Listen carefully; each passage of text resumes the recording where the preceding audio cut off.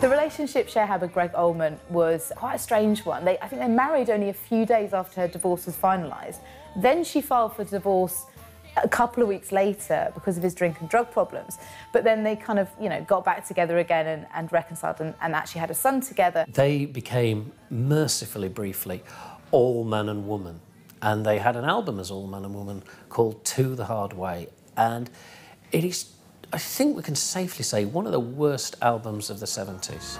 The cover is something to point to in the first place. It's this bizarre wind machine-inspired cover. And it was trying to fuse Cher's, I suppose, personality-driven pop music with Gregg Allman's southern rock style. He was on heroin, and she was completely disinterested.